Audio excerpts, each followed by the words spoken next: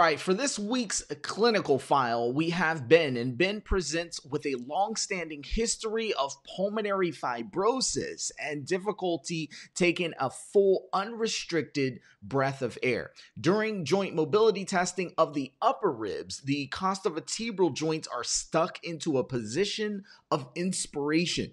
Which of the following is the most effective to improve the patient's expiration? So we have A, inferior glide of the costovertebral joint, B, posterior glide of the costovertebral joint, C, superior glide of the costovertebral joints, and D is anterior glide of the costovertebral joints. Now you can see in this question right here, they're definitely musculoskeletal, going into that mobilization department where I know a lot of students struggle here, really understanding the whole concave, convex, how do I mobilize type deal. So we're going to take this one nice and slow.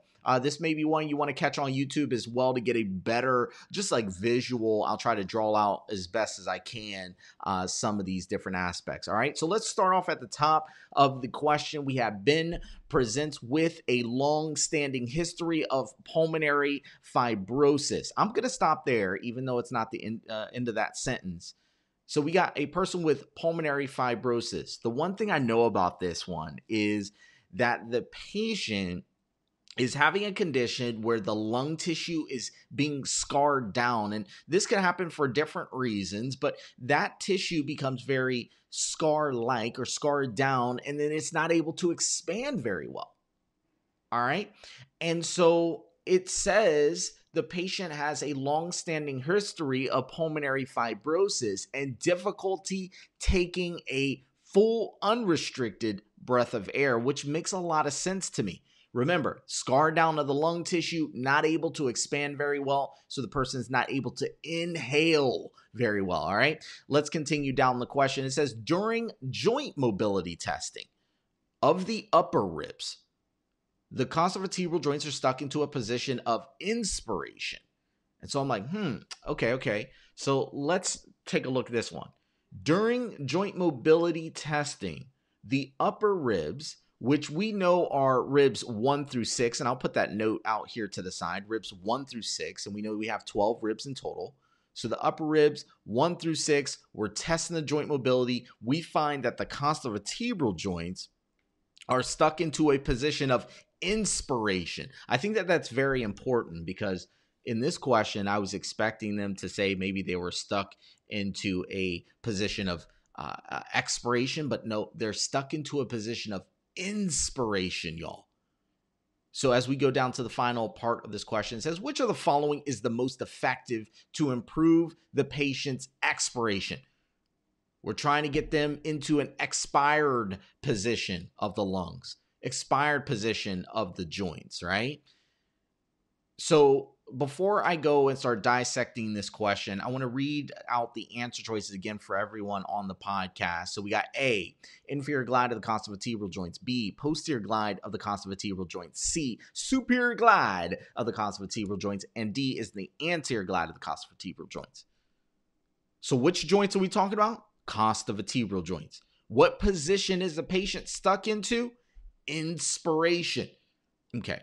So there's a little bit of anatomy and biomechanics that we need to go over first, and then we can dissect this question and get down to the answer. Is that cool? Okay. So when you're talking about the upper ribs, we're talking about 1 through 6. You need to know the basic motion of those ribs, and that is more what they call like a pump handle motion. You know, if you go to the gas station, right? You go to the gas station, you're pumping gas and all that good stuff, and you go and you pull the handle. Well, that motion of pulling up the handle, that's where they get the whole pump handle idea from. All right. And I'm going to go ahead and draw this. Like I said, if you're on the podcast right now, you may want to just check me out on YouTube so you can watch this video a little bit. But let's just imagine right now that you're at a gas station and you have that pump handle, right? And the pump handle, you know that when you pull on it, it's going to go into more of a superior direction. Can you visualize that for a second? Like you're starting the pump gas, you pull on it, you tug on it, it goes into a superior direction. Well, they say that those upper ribs, when you inspire, it's kind of like a pump handle motion.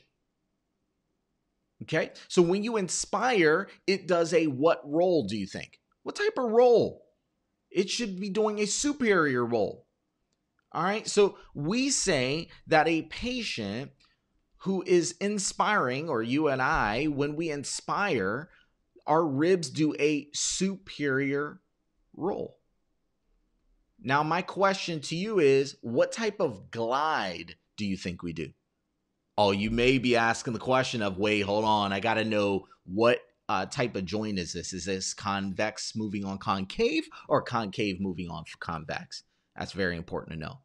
Well, let me tell you, the ribs are convex and they're going to move on a concave vertebral body. All right, so it's convex on concave. What does that mean from a biomechanics perspective?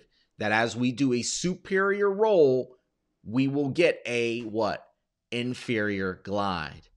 Because the roll and glide are in opposite directions when we have convex on concave. You may need to slow me down, baby. You may need to pause me and put this down in your notes right now. I'll go over it again. Superior roll, inferior glide is what occurs when a person's doing inspiration.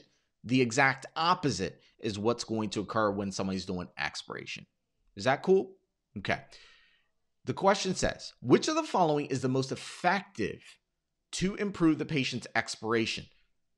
Right now, our patient is stuck into a superior roll, inferior glide position. So I need an intervention that's going to help me do an inferior roll, superior glide. That's what I need. All right. And so let's look down at our answer choices. A says inferior glide of the costovertebral joints. Is that the correct answer? Well, when I think about it, I'm like, probably not. You want to know why? Because if I do an inferior glide, it's going to help me get a superior roll.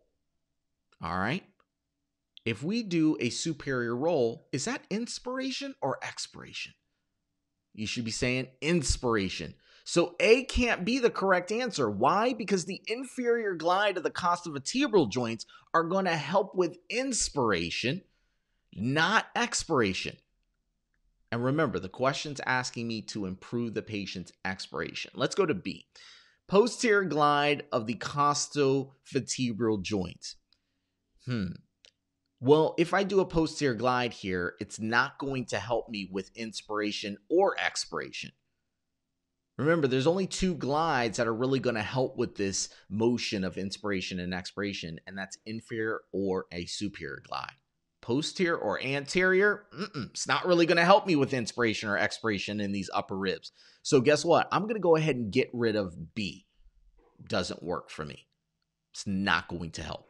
Let's look at C. C says superior glide of the costovertebral joints.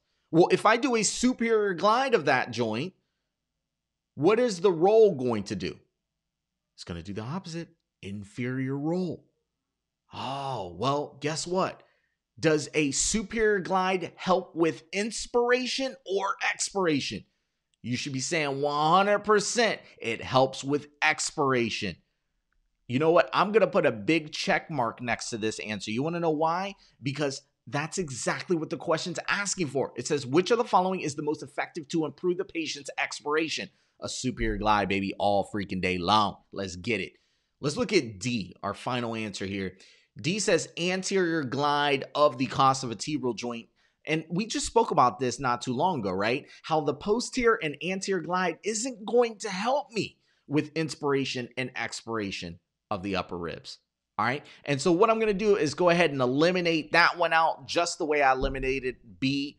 And this is going to leave us with our final answer of C as in cat, superior glide of the costovertebral joint. There you go.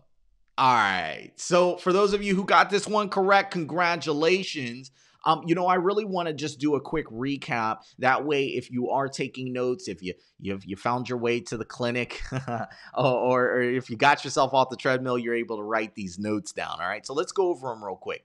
When we're talking about the costovertebral joints and we're talking about the upper ribs, we're talking about ribs 1 through 6. Cool. All right. The costovertebral joints are going to be a convex moving on a concave. If you ever have convex bones moving on concave bones, you know that the motion for the roll and glide is going to be opposite, meaning that as the roll goes up, the glide must go down. Vice versa, if the roll goes down, the glide must go up. You see that opposite motion there with roll and glide, right? Okay. Now, again, we're talking about the upper ribs in this case, ribs 1 through 6. All right. If we have a patient that is stuck into inspiration, what are they stuck into as far as their roll and glide? What position are their roll and glide if they're stuck into inspiration? You should be saying they're stuck into a superior roll, stuck into an inferior glide. Okay, so if your question says that you want to improve expiration, you want to help the patient expire, then that must mean we need to do an inferior roll and a what glide? Superior glide. And that's the reason why C was the right answer here. The superior glide of the costovertebral joint. Why? Because it is going to help the patient with expiration. Bada boom. Now, I'm telling you one thing. If you want to be ready for the NPTE coming up, you have to make sure that you understand your biomechanics. You can use your Donald Newman kinesiology textbook, kind of go through there and really learn the concave, convex, and how all the joints move from the top of the head all the way down to the toes. You can really understand each piece of it. And I definitely recommend that, because these are very common types of questions to show up, not just from an examination perspective, but from a mobilization and intervention perspective.